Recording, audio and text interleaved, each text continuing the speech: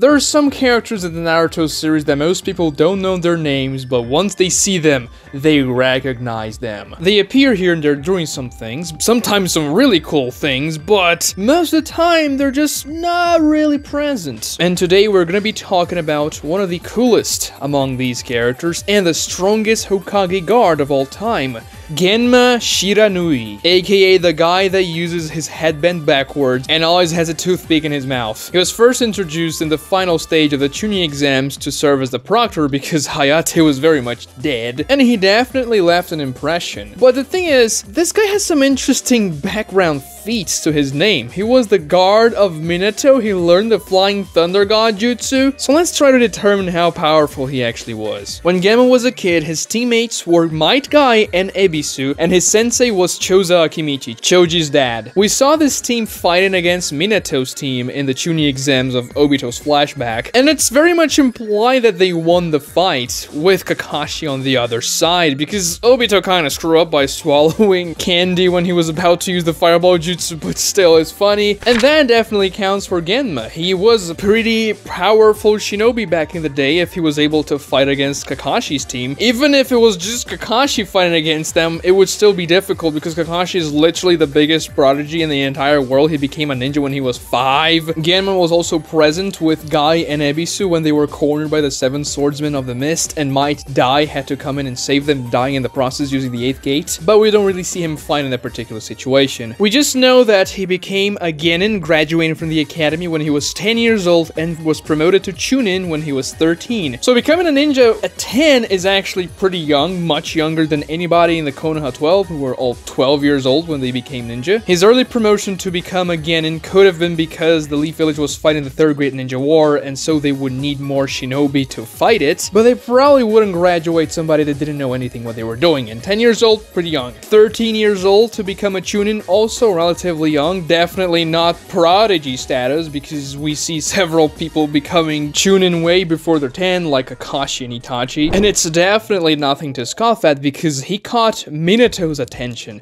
so much so that Minato chose Genma and a couple of others to become members of his personal Hokage guard. And I don't see Minato picking somebody that's weak to be a member of his personal guard, because, yeah, you should be powerful to guard the Hokage, and it's very much implied that Minato picked some shinobi that he thought he could teach some stuff and that had a lot of potential, so much so that Minato literally taught Genma the Flying Raijin. Yes, Genma need to use it in conjunction with the 2 others, but he can still use it. It's a very useful jutsu for bodyguards, like if they're far away from the Hokage, they can just pop into the Hokage's position whenever they want to protect him. Eventually, Genma is promoted to Special Jonin, or Tokubetsu Jonin, which is a different rank in between Chunin and Jonin. A Tokubetsu Jonin is a Chunin that has Jonin abilities in just one particular aspect of a shinobi skill set. Now, we don't know which aspect that was for Genma, but I think we can make an educated guess with his feats during the series, which takes us back to the Chunin Exams, the first time he was introduced in the series. And for some reason, he just looks really cool when he's introduced, like for no reason whatsoever, because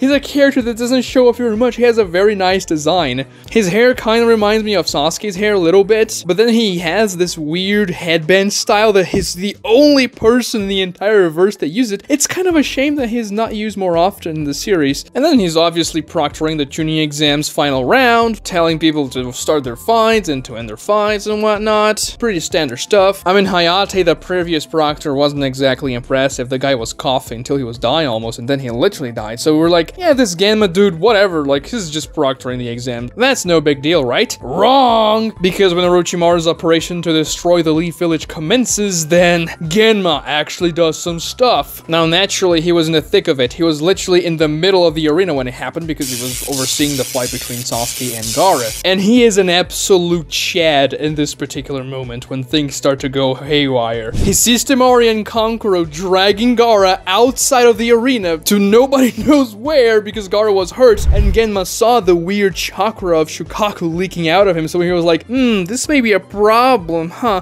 So he literally looks at Sasuke and says, yeah, Sasuke, the Chunin Exams are over, but you're already Chunin level. It's fine, man. You could have passed this thing if Orochimaru didn't invade. So, do me a favor, go after the guy we're just fighting and go kill him for me, please. Thank you. So he sends Sasuke alone to fight against 3 people and one that has a freaking monster inside of him. That's such a Chad move, dude. I think he saw Sasuke's hair and thought, yeah, this guy has a nice haircut, just like mine. I bet he's really powerful. I bet he can take on 3 at the same time. I mean, to be fair, he saw Sasuke using the Chidori, so he would know Kakashi was training him and stuff, and that was a pretty powerful jutsu that he probably respected. But then when Kakashi saw Sasuke leaving after the Sand siblings, he was like, oh man, what the hell did Genma do, bro? That was stupid. Now I'm gonna have to send Naruto, Sakura, and Shikamaru after them. What a Chad. But that doesn't have much to do with Genma's powers. Now, one thing that he does before Sasuke is about to jump off the arena is to block Baki's kunai with his toothpick. Another Giga Chad move. I don't need to use my own kunai to block yours. I just have to use my toothpick, my dude. And if we go to the Sasuke versus Itachi fight, when Zetsu's talking about ninja weapons and the Mangekyo Sharingan, he says that the weapon is not what matters most. What matters is the ability of the user. He says that a master with a pebble can beat a novice using a shuriken, and this is very much what's happening here. Genma beats Baki with a toothpick, and Baki was using kunai. And then Genma has this confrontation with Baki. And we don't see how it actually happens. It happens off screen. It's not very good, is it? On the one hand, it is kind of disappointing that we don't see Baki and Genma fight, but you have to understand that there were like 20 fights going on at the same time in the Konoha Crush arc, so focusing on 2 very minor characters fighting would have been a little too much, and it would probably drag the pacing down, but it could have given them like 2 panels. That probably wouldn't be too bad. Still, we don't see them clashing against each other, except for the kunai versus the toothpick. However, we do see at the end of the arc, before the Sand Village and the Sound Village retreat, that the arena that the Genins were fighting and that actually became a battlefield during the invasion was pretty heavily damaged. The walls were cracked, there were holes in the ground, several signs of battle, and yes, there were a lot of ninjas fighting in that arena, but we see Genma and Baki still there in the end of the arc. So it's very much implied that Genma and Baki indeed fought, and they pretty much stalemated each other. And the impressive thing is that they fought for over an hour, because Orochimaru versus Hiruzen lasted for an hour. It took a long time in that tug of war between Orochimaru and Hiruzen when Hiruzen used the Reaper Death Seal and was ultimately incapable of dragging Orochimaru's entire soul into it. But that entire thing lasts for an hour, so yeah, they were fighting in the arena below for an hour too. Now, maybe they weren't fighting the entire time, but they were clashing for a long time. Maybe they were taking rest in between, I don't know, but they definitely fought. Some people say that they just stared at each other and actually didn't fight, but how does that make any sense whatsoever?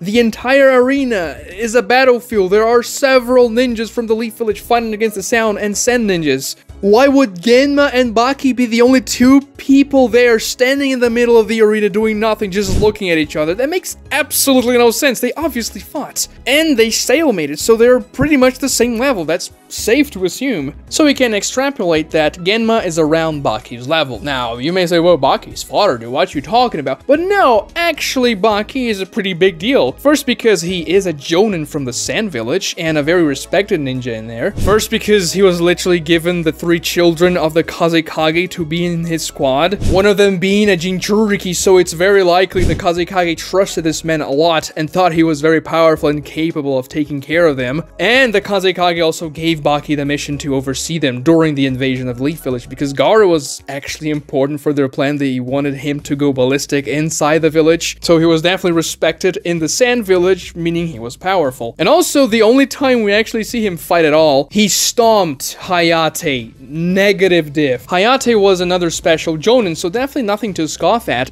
and Baki had no trouble dealing with him whatsoever. It was done in a single blow, and Baki used his wind sword and bam! Slashed through the guy. Damn, he's dead. And yes, Hayate certainly had a different speciality from Genma as a Tokubetsu Jonin, but Baki said when he was fighting against Hayate, oh, you're actually talented, such a pity I'm gonna stomp you right now. So he acknowledged that Hayate was a talented shinobi, something that he thought was worth noting during their fight, something that caught his eye, meaning that Hayate was definitely not your average Chunin fodder shinobi. And because of the difference between their abilities, I mean, Baki is definitely not your fodder Jonin, because well, he was wiping the floor with a dude, and Genma stalemated him. This makes sense. It's obvious that Minato would choose somebody that can become a powerful combatant to be in his defense squad, even though it's kind of weird to think about Genma, Raido, and the other guy protecting Minato, because why would Minato need their protection? I mean, can you see somebody that Minato cannot fight, that these guys have to interfere? Of course, I'm joking here. There are other things the bodyguards can do. They can also help out in a particular situation, but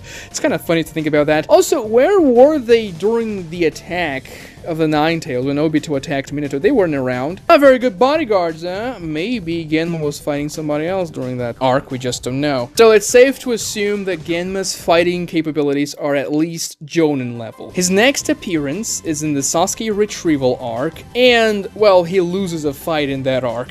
You're gonna say, well, the Sound 4 were just children, man, and he lost the fight. That's not very good. He's probably not Jonin level. Now, it was Genma and Raido versus the Sound 4, and all 4 members went version 2 curse mark, okay? That's a pretty big deal. First, because the curse mark level 2 granted them 10 times their normal power. Second, because it was a 4 versus 2. And third, because Genma and Raido were out of chakra. They literally said that they were coming back from a mission. Shizune was in the team with them, and they were like, yeah, bro, let's just check out the disturbance we saw over there, even though we're out of chakra. Let's go and see. And it was the Sound 4. And they had to try really hard to beat those two. Remember that the Sound 4 fights much stronger as a unit than separately. When the 4 of them combine their powers, they are more powerful than the sum of their individual parts. Combining the Curse Mark 2 with Genma being out of chakra, well, that's not a very good recipe for him, is it? Especially because the Sound 4 were pretty much rested. They didn't really spend their chakra before that. Like, sure, they had a brief altercation with Sasuke in the Leaf Village before Sasuke joined them, but that wasn't very long, and they didn't spend that much chakra in that. But as much as Raido and Genma would have spent during their mission, and they were still outnumbered. Now, even somebody like Kakashi would have trouble in the situation if he was completely out of chakra. It's not an enviable situation. You also have to remember, the Sound 4 was able to flee with Orochimaru from the rooftop of the arena in the Konoha Crush arc, and the Anbu member guards were after them. Kidomaru was able to use his web to just entangle them, and the Sound 4 was able to simply beat the Anbu very handily. They were also powerful enough to create the barrier that kept the Anbu out of the fight between Orochimaru and Hiruzen the entire time, and that barrier was really strong. If you touched it, you died burned alive. The Sound 4 are no joke, and Genma was tired, so it's okay for him to lose this fight. Next time his relevance is in the War arc. His first assigned to Mei's team to protect the freaking Feudal Lords. You know, the most important people in the world, he's assigned to protect them. That's a pretty good sign, I would say. Genma favors a dual-wielding kunai style during his fights, which is actually really cool in Giga Chad. And then he's able to transport Mei to where Tsunade was so that the 5 Kage could fight against Madara. And yes, he cannot use the Flying Thunder God like Minato could, because that's literally almost impossible. Only Minato and Tobirama ever mastered that technique.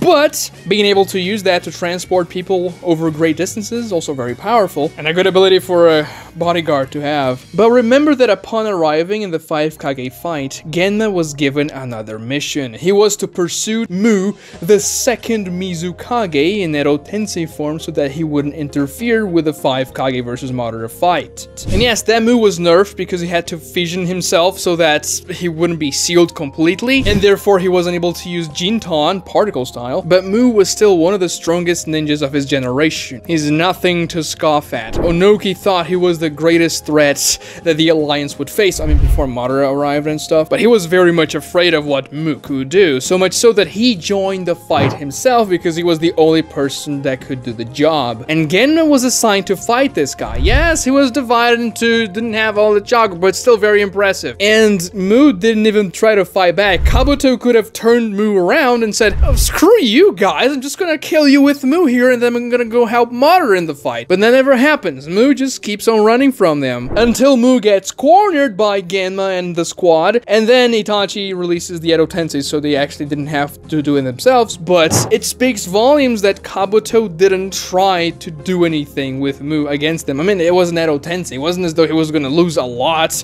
if Mu was sealed or anything. He wasn't even at full power, so it was like, probably, yeah, I can't take on these guys here with just Mu. I'm just gonna run away. And sure, Genma wasn't alone for that particular situation, but he was still in this powerful squad that was chasing down a literal Kage. With all that evidence, it's safe to assume that Genma, first of all, is a Giga Chad and a powerful shinobi. Now, the speciality for his Tokubetsu Jonin thing was probably fighting. His fighting abilities are probably Jonin level because he was able to fight against Baki, he was able to chase down Mu, protect Feudal Lords during the most impactful war in the history of the shinobi world, act as Minato's bodyguard, so definitely powerful fighting capabilities, high Jonin level for sure. Maybe the guy even deserves a full promotion to Jonin, who knows? Subscribe to this channel if you haven't already, that really helps me out, and also like the video. We can fight together against the YouTube algorithm. Seriously, like the video, guys. Watch this video right here for more cool Naruto content, and thank you so much for watching.